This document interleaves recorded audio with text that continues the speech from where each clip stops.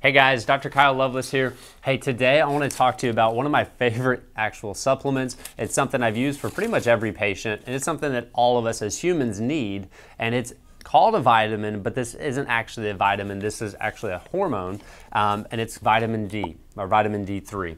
And most people at this point know that vitamin D3 is something that we need to take. You know, it's something we get from the sun. And yeah, I mean, it's a very important part of most processes in our body, from everything to the immune response, to helping calm the immune system, balancing the immune system. It's very important for a lot of the processes and hormone production and everything else. And it's something that we need to be getting from the sun. Unfortunately, we're not, so we're going through a supplement process.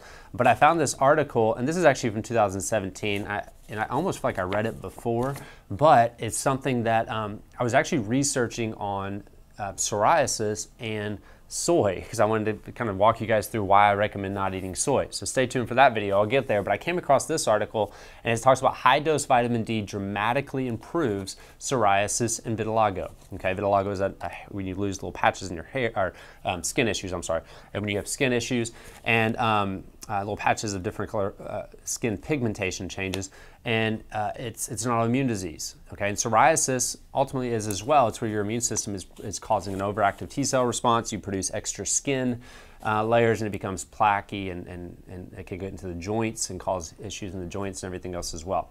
And so psoriasis, so vitamin D plays a huge role in this cell-mediated response. Now, I talk a lot about reducing stress on your body so that your immune system isn't becoming overactive, like removing food allergies. I talk a lot about removing foods that are causing hyperactivity in the immune system, like gluten and like high amounts of sugar and dairy and things like that. But this is actually the vitamins that you can be taking are very important as well. So with vitamin D, first thing is getting out in the sun, and getting out in the sun without your 30 proof sunscreen, right? Without tons of clothing on, always having to be in the shade. Get out in the sun and enjoy the sun. They've shown significant differences between people with autoimmune diseases in the north versus the south, right? People that are farther north have lower vitamin D3 levels, are in the sun less, and they also have higher instances of autoimmune issues and many gut issues. And so vitamin D can be something that you should be something you're getting from the sun. And so every morning I like to get out, I like to look up at the sun. I try to get outside as much as possible, show your skin, let your body absorb the sun. And I know that a lot of women use beauty products for their face that have lotions in there that have actually sunscreen in it. So be careful of that. You don't want to always be putting sunscreen on. You want sun to get to you. It's very important. And the studies they've shown on this, and this is, I think, just one of them right here, where they did a study with 38,000 Swedish women for 15 years, where sun exposure was found to have significant reduction in all-cause mortality rate. So them being in the sun almost all the time had a significant reduction in all-cause mortality rate, and that's from artery disease, strokes, heart attacks, all those things. Also, intermittent sun exposure was correlated with a 60% increase of melanoma. So just being in it every so often and letting yourself burn actually can lead to skin cancer. However, being in it often and letting yourself get a tan and your melanin in your skin being properly, not wearing sunglasses so that your body actually produces melanin. Cool tip, they found that when you wear sunglasses, your body doesn't produce the melanin and you get sunburned easier. But letting your skin there, and it says, and although burning should always be avoided, it showed that people that are in chronic sun exposure were protective against this most fatal cancer. So actually being in the sun more rather than intermittent is more important, is better than they've told us in the past, okay? And what I found with medicine is if you pretty much do the opposite of what they tell you, you're typically better off, right? Go watch my video on sunscreen and how toxic it is, how the FDA won't take these chemicals out, although other countries do, and how the EPA has shown them to be carcinogenic and they're still in there. So if you're someone that's still using sunscreen, please, please, please stop using sunscreen. If you want to block the sun because you're going to be out there for many hours at a time, use zinc, put long sleeve shirts on after a while, so obviously don't burn. But other studies have found, it says studies have found that autoimmune disorders occur more frequently in the north than in the south. Okay, that's pretty cool. Vitamin D is this regulatory hormone for the immune system. It helps kind of bring the immune system into homeostasis, or into balance. It helps calm it when it's too active. It helps protect it. It's also a part of our innate immune response. Our innate immune response is where, coughing, white blood cell production, things like that, sinus congestion, all those things is part of that innate immune response. So it says here, that, as previously noted, vitamin D levels have been demonstrated to be compromised in autoimmune disease, and circulating levels of vitamin D3 are inversely related to autoimmune disease activity, okay? And I've said that over and over again, that most people with autoimmune disease have vitamin D deficiencies as well.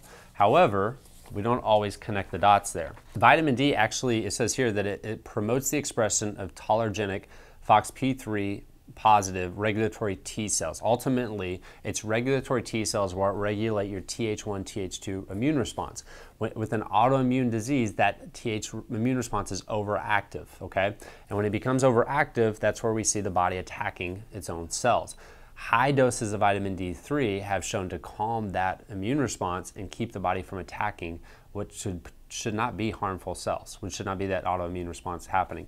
And so it says vitamin D inhibits activation and differentiation of pathogenic T cells, which are intimately involved in the etiology of autoimmunity. Ultimately, it helps block the T cell response that happens in that autoimmune response. Pretty cool.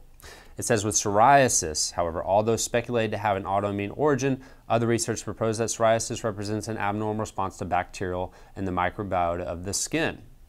Okay, so they've actually shown that psoriasis isn't fully, for many people seeing it, not fully an autoimmune response every time as well. It could also just be bacterial issues in the skin. Approximately 1 of 5 individuals with psoriasis report substantial dissatisfaction with treatment. That's the part I want to talk about. 1 out of every 5 people that gets psoriasis treatment, like I did, like many of you have, going to the medical doctor, going to the dermatologist who's supposed to be the expert in skin, and getting a steroid. They're an expert in steroids is what they truly are, but they're an expert in suppressing the immune response. They should call them, what do we going to call them? Immune suppressant doctors? Maybe that's a better term, because that's all they're really doing is suppressing the immune response, right? But it says approximately 1 out of 5 individuals who have psoriasis is unhappy with their care. And that's why so many people are watching YouTube videos, because you're unhappy with your care, you want those changes. And so what I've done is ultimately taken the information that I've learned, the different things I've done for myself, the things I've done with patients over the last 10 years, and I've put these things together into videos. But that's hard to get over long periods of time. So we finally put all this together in a course for you guys, and we've launched the pre-sale for this course. So if you're interested, you can go into the description below. Depending on when you watch this video will depend on obviously what the pricing is for that course, but hit the descriptions below, and if you're interested in the online course for psoriasis, it's a game changer. I'm telling you, it will transform your life in terms of psoriasis. It's everything I do with a patient in the beginning of psoriasis, the first 3 months, and most people get rid of it just from doing that. And it's from learning and constantly researching, constantly learning, and the stuff I've actually used with patients. Cool, the eating plans, the supplements, the things like that, okay? So to continue on here, so they actually, this is a while back, but they did a pilot study, which was pretty cool, and I just found this study, but it's 35,000 IUs of vitamin D3 was administered daily to 16 vitamin D deficient patients with vitiligo and 9 patients with psoriasis for 6 months. So vitamin D3 at 35,000 IUs for 6 months. I know some of you are like, oh my gosh, that's going to cause arterial damage, calcium buildup in the arteries. To counteract that, they put them on a low calcium restricted diet. Now to be clear, I'm not telling you to go take 35,000 IUs of vitamin D3. That's something I would want to work individually with you on, or track with you on. However, I would say 10 to 15, maybe even 20,000 IUs, and regularly checking your vitamin D3 levels is a really good idea if you have psoriasis. And so they said this represents an enormous amount of, compared to the normal 1,000 IUs most doctors would recommend, okay? Dosing of vitamin D3 of autoimmune cohorts often fails to take into account the genetic polymorphism. So we've always wondered, okay, so why do we have all these people with vitamin D3 deficiencies, and why do we have all these people that eat unhealthy and are inflamed and have gut issues, but not everybody has psoriasis? Well, there is a genetic aspect of it that makes you more susceptible to shifting into that autoimmune response and causing psoriasis, okay? And so they went through that process of that, but however, supraphysiological pharmacologic doses of vitamin D3, so a lot of vitamin D3, may be helpful to circumvent this genetic tendency and promote immunomodulation, which means it ultimately balances out your immune system and come past this autoimmune response. Now, this isn't a cure for all their problems in their life. However, it's a great thing to maybe move towards in the right way to make sure that your body's getting enough vitamin D3, because low D3 levels shown to be are common with almost all cancers and many other health issues, heart disease and other things as well. And so At the end of this whole thing, they went through and they showed that 100% of the people with psoriasis saw significant improvement. It says, as evidenced by dramatic photos include in this publicly available study, there was significant improvement in lesion severity in all psoriasis patients as indicated by Psoriasis Area Severity Index score. Pretty sweet stuff. So there's clearly a connection between vitamin D3 and psoriasis. So if you have psoriasis and you're not taking vitamin D3 and at a level at least 10 to 15,000 IUs, I'd highly recommend doing that. And even more importantly, if you have psoriasis and you haven't had your vitamin D3 levels checked, that's definitely something you need to do. If you want help with that, go to the descriptions. We have testing for that. It's very inexpensive. It's something you can get from us, and we'll get that for you at the lab fee. Okay. Finally, researchers conclude that high-dose vitamin D3 therapy may be effective and safe for vitiligo and psoriasis patients. Okay, and maybe not a long-term answer, but it may be something that you want to look into and make that change. Again, don't just go take 35,000 IUs and follow your normal diet. We want a low-calcium diet. We want a good, healthy diet as well, along with this process. Okay, so guys, I hope that was helpful for you. I thought it was pretty cool, and vitamin D3 is an absolute part of every single patient that comes into our office's care at different levels based on their testing, but it's something that every one of you should be on. If you have psoriasis, it's a no-brainer. It's something that we all should. Now, there's types of vitamin D3, so go back, watch my D3 videos on what types you should be getting. If you want a good quality vitamin D3, we'll have that in the description below as well, and make sure that you get what you need in that area. All right, hey guys, if you want the online course, if you've been looking for answers for psoriasis, you're tired of just having to search all over the webs for it, I've put everything together that I do with psoriasis patients in one course platform. It's pretty cool, and depending on when you're watching this video, we're doing a pre-sale now. We just launched this, and so the price is lower now than it's ever going to be again. Okay, and you're going to get a ton from it. You're going to learn how to become your own health expert, and at the same time, you're going to get rid of psoriasis. And I'm excited to see you do that. It's going to truly transform your life.